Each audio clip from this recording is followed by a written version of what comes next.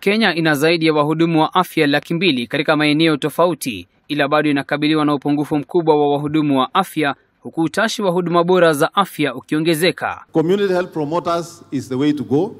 We understand that they will need training.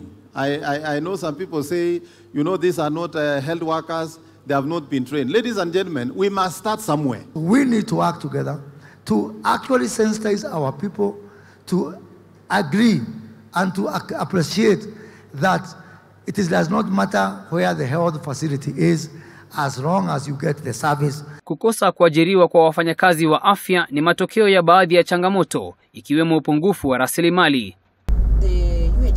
Waziri wa afya Susan Nahumicha anaonya kuwa utendakazi duni miongoni mwa wahudumu wa afya hautavumiliwa tena, kwani kuna wengi waliofuzu na hawana ajira. You cannot be the doctor who comes and hangs your dust coat.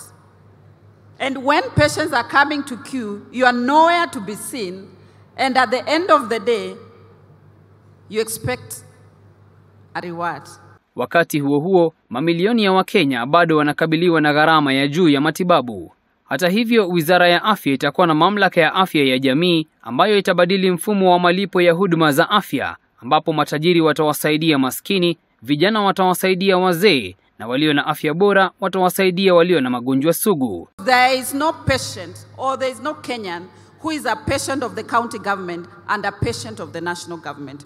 All patients are Kenyans. These young men, mostly men, when they have accidents, they go to hospitals.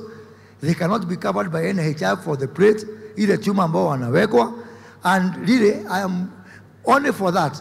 I'm very passionate about the social health insurance so that we can eliminate this issue of adverse selection. Ben Kirera, K24, Kaunti ya Kericho.